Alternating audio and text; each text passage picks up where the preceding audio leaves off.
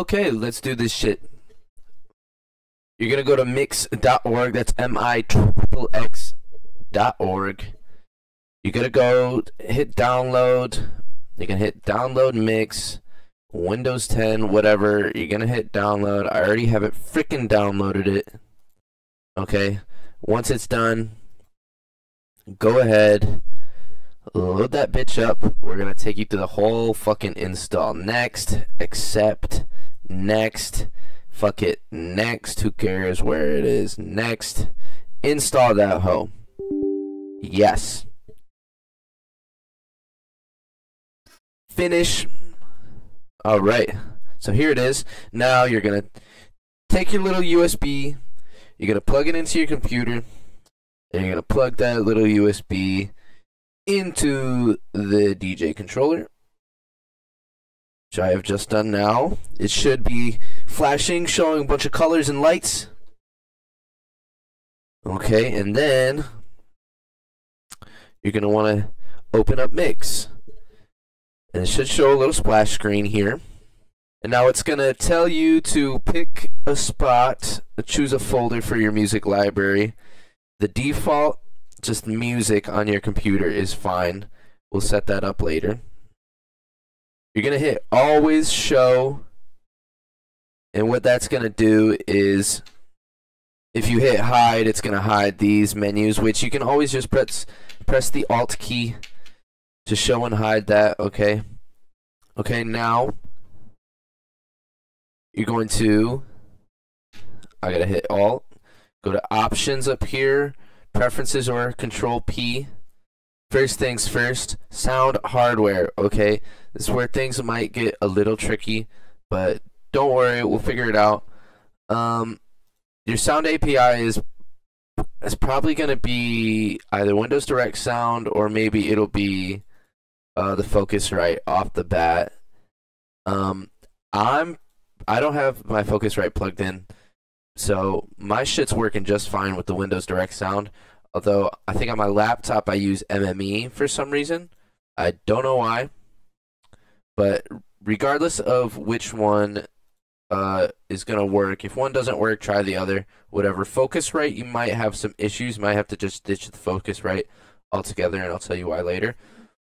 But try one of these two. I'm just going to go with this. It's very important now to go down here to your outputs. So this is where, since we're in sound hardware, this is where the sound from your computer is going to be routed. And we can even go to the manual here for this specific mixer board, and it tells you right here, audio setup, here's the mapping. You're going to set master to 1 and 2 and headphones to 3 and 4. Okay, so we're going to go back. We're going to go to main, which is going to be your master. We're going to scroll down to line, which is going to say DDJ-SB3, which is our controller. This one's automatically putting it to 1 and 2. We're going to go to headphones, line 3 and 4. Okay. I'm going to hit apply. Now we're going to move on to the controls to get the controller working. We're going to hit controllers, go to this little drop down. We're going to click this one, DDJ-SB3. I don't know what the fuck this is, but we're going to go to this, and we're going to go to load mapping. Okay. You're just going to scroll all the way down till you see Pioneer, the brand, DDJ-SB3. Enabled, make sure it's enabled. Apply. Okay, now you're going to see it do a bunch of little flashing things again on the controller. That's how you know you did it right. Hit OK. Go back to your software. Now just go to that browse, little browse knob, and just kind of scroll around. Okay? And it should work, or, you know, just move some stuff around. Press the key lock maybe. And if it lights up, then you know you're good. Okay, so now for tracks. So you might not actually have anything right here, and the reason is because in your music folder there's nothing there. Or you might have some random shit if you downloaded it, I don't know. But here's what I'd recommend, and I've already done it, I'll delete it so I can do it again. Here's what I recommend for this show. Open yourself up a folder and call it Stoop Fest.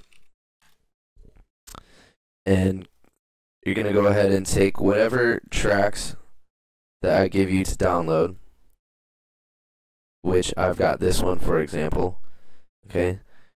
You're going to take those tracks. We're going to take like these ones, and we're going to move them to Stoop Fest. I'm going to paste this. We're going to move them there, and it's going to be organized. You can see Mixxx made its own little folder too. Once you do that, I believe you have to refresh. Yep, you can go up here to the menu. Shit, I have to press Alt every time because I fricked up. And hit Rescan Library. Let's see. It should have all your tracks. So what you're going to want to do is you're going to go to Playlists. You're going to hit Create New Playlist. Call it Stoop Fest. Okay. And then, so the tracks you just downloaded, you can go ahead and say select them all. You're going to take these tracks and you're going to drag them into the Stoop Fest playlist. So it's going to put all your tracks right here for Stoop Fest. This is the only ones you want to mess around with right now. And you can drag them around to order it however you'd like. So, you know, whatever we decide the set list is going to be. And then you have all your songs ready to mess around with. You can go ahead, use the browse knob to browse through these things.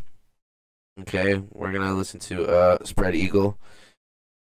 We're gonna load it up on the first deck.